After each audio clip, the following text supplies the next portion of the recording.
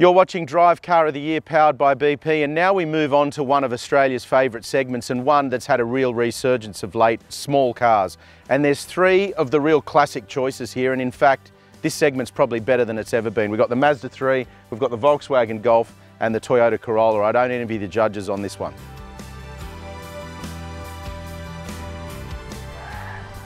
In third place it's the Volkswagen Golf. It's been the standard setter in this segment for so long, and it's still a really good vehicle, and in many ways, if you want the most premium entrant in this segment, the Golf's the one you get. The Corolla Hybrid comes in second place, and it's still a very high quality entrant in this segment. Can't quite pip our first place getter though. And the winner is the 2019 Mazda3. It's the best small car in the segment, despite the fact it's got more competition now than ever before.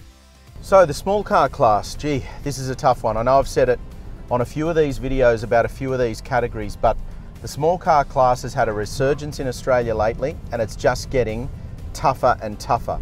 New Toyota Corolla is undoubtedly better than it's ever been. There's a whole range of reasons that thing is excellent. Volkswagen Golf in many ways continues to set the standard for the segment, and yet this new Mazda3 has just moved the game forward a little bit further again with a whole bunch of different things it does really well. There's quality, refinement. The infotainment system's really good. I don't like the fact that there's no touchscreen, but the judges have seen past that and said that everything else about it is pretty easy to use.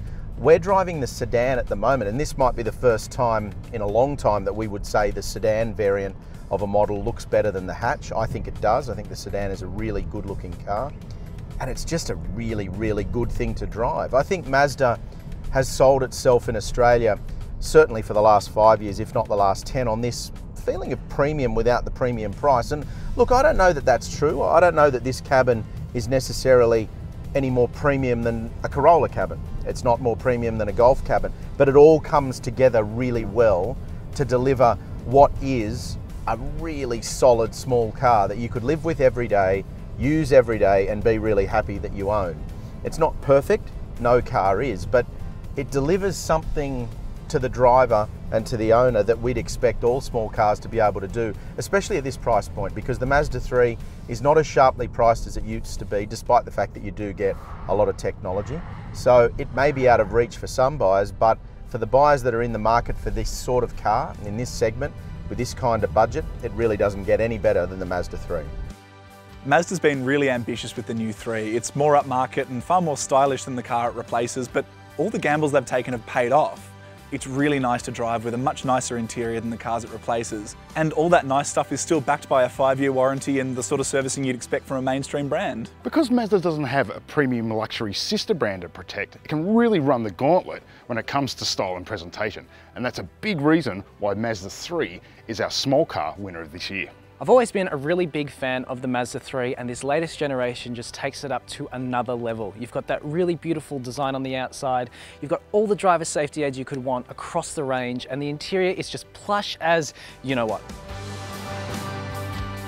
Well, this was a tough one for the judges, and in many ways these three slightly different vehicles do the same thing differently, but they all do it quite well. And while the Volkswagen Golf in some ways remains the standout in the segment, and of course the Corolla Hybrid specifically is a really good option in the small car segment. However, the judges have decided that the winner for the small car for Drive Car of the Year this year is the Mazda3, and there's a whole bunch of reasons for that. It's a beautiful all-rounder. We've got the sedan here. Of course, you can also get a hatch, and it really does everything that you need from a small car particularly well. Go to Drive.com.au for more details.